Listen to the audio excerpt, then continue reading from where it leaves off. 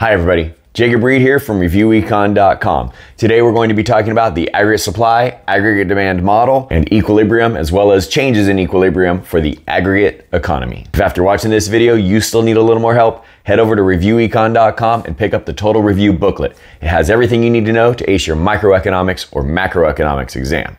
Let's get into the content. So while you should have already learned a little bit about the aggregate supply and aggregate demand curves, we're going to review the graph quickly. First, we have our axes. Over there, we have the price level. This is the price level as measured by the CPI, or the Consumer Price Index, or the GDP deflator. This is average prices within the entire economy. Over on the x-axis, we have real GDP. That is GDP that has been adjusted for inflation. Real GDP is also known as national income. That is abbreviated as Y. It's also real output and employment, which is the opposite of unemployment. And that means as real GDP increases, employment goes up, unemployment goes down. One of the curves we have in this model is the aggregate demand curve. It is downward sloping, just like regular old demand curves. There's an inverse relationship between the price level and real GDP. That aggregate demand curve represents all spending within the economy. We also have an upward sloping short-run aggregate supply curve that shows the direct relationship between real GDP and the price level. And the reason for that upward sloping short-run aggregate supply curve is because wages and other resource prices are sticky or inflexible in the short run. That short-run aggregate supply curve represents all production within the economy. Now, because wages are flexible in the long run, we have a vertical long-run aggregate supply curve. The long-run aggregate supply curve shows us that at any price level, we will have the maximum sustainable level of output. We label that maximum level of output YF, and that's because that is the national income that is equal to the level of output when the economy is at full employment. That means there's only frictional and structural unemployment. Next, we're going to talk about short-run equilibrium. And just like you saw with the supply and demand graph for individual products, the aggregate economy is also going to seek the equilibrium price and quantity. Here, though, we call the price level, and the equilibrium quantity is the real output. And that's labeled Y1 here. And so that equilibrium is found at the intersection between the short-run aggregate supply curve and the aggregate demand curve. And wherever our equilibrium is, just multiply the real GDP by the price level, and that will give you the nominal GDP. If we add in a long-run aggregate supply curve, we can see where the economy is today compared to where it will be in the long run. We call this scenario here an inflationary gap. The current output, labeled Y1 here, is greater than our long-run potential output at YF. The economy is currently producing more than it can in the long run. On your exam, you may see this described as the economy operating above full employment. In this scenario, unemployment is lower than the natural rate of unemployment, and that's because we are producing more than the long-run potential output. If you draw in the long-run aggregate supply curve on the other side of the short-run equilibrium, then we are going to have a recessionary gap. There, the current output, labeled Y1, is less than the full employment output. Here, the economy is operating below full employment. Our national income is lower than the long-run potential, and our unemployment is higher than the natural rate. When the economy is said to be at long-run equilibrium, the long-run aggregate supply curve will pass through the intersection between the short-run aggregate supply curve and the aggregate demand curve.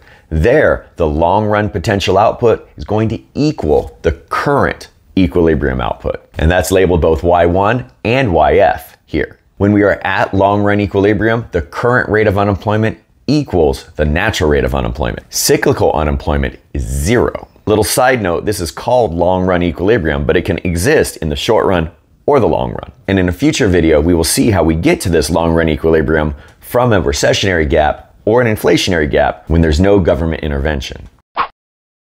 Next, we're going to talk about changes within the ASAD model. And first, we're going to focus on aggregate demand shocks. Those are dramatic changes in the aggregate demand curve. And while you may have already learned these are our aggregate demand shifters. First, we have our formula for GDP, that's consumer spending.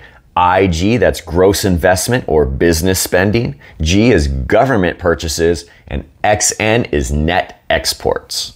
If any of those things increase, the aggregate demand curve will shift to the right. If any of those decrease, the aggregate demand curve shifts to the left. Consumer sentiment, as far as guesses about how the future economy is going to be, will also impact that aggregate demand curve. When consumers feel more confident about the economy, it's going to shift that aggregate demand curve to the right. Increases in taxes are going to shift the aggregate demand curve to the left as consumers have less disposable income. And increases in interest rates are going to decrease gross investment and interest rate sensitive consumption. We also have business sentiment. That's how businesses are feeling about the economy. If they're feeling good about it, then they are going to invest more, and that shifts the aggregate demand curve to the right. And all of those things will shift our aggregate demand curve. If we have an increase in aggregate demand, we call that a positive AD shock. That is going to shift our aggregate demand curve to the right, and that results in a higher real output. Real output is, of course, real GDP, national income, and employment, all increasing because of that aggregate demand curve shift to the right. And because of that aggregate demand curve shifting to the right, the price level is going to increase, and that means more inflation.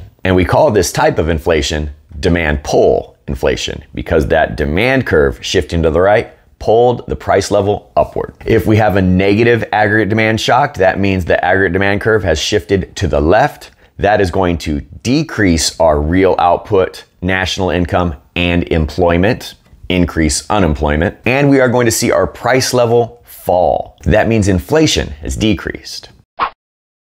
Next, we're going to talk about some of the short-run aggregate supply shifters. We have input prices. When input prices or resource prices increase, shift to the left. And when production costs increase, we will also see a leftward shift of the short-run aggregate supply curve. If we see an increase in resource productivity, that is going to shift the short-run aggregate supply curve to the right. And if we see an increase in business taxes, that's going to shift the short-run aggregate supply curve to the left. And likewise, the increases in business regulations will also shift the short-run aggregate supply curve to the left. The final short-run aggregate supply curve shifter is inflation expectations. And that's because as people expect more inflation, they are going to demand higher wages, and that's going to result in higher input prices, shifting the short-run aggregate supply curve to the left. A positive short-run aggregate supply curve shock is going to shift that supply curve to the right, causing our real output to increase. That's real GDP, national income, and employment all increasing.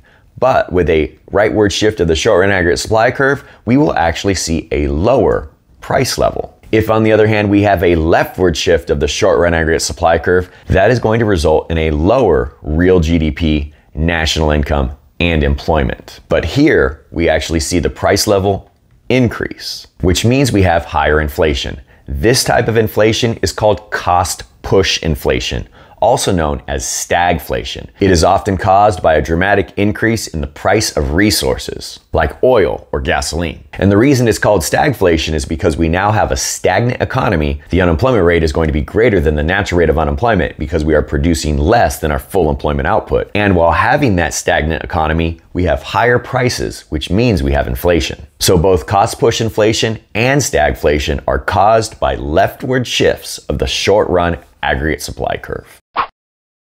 Next, we're going to talk about double shifts within the ASAD model. And we saw this in regards to supply and demand markets as well. If we see an increase of both short-run aggregate supply and aggregate demand, we're going to start off at this first equilibrium point where our price level is P1 and our output is YF. The increase in the short-run aggregate supply curve is going to put us at that equilibrium point labeled 2. Our real output is now increased to Y2, and our price level has decreased to PL2. When we add in the aggregate demand curve shift, we are now at 0.3 for our equilibrium, and now the price level has risen up to PL3. The output, on the other hand, has increased again to Y3. And you'll notice that both of these shifts increased the real output. But in regards to the price level, the first shift decreased it, and the second shift increased it. As a result, we know for sure that the real output is going to increase, but the price level is now indeterminate because one shift made it go up, the other shift made it go down, and it really depends as to how big those shifts are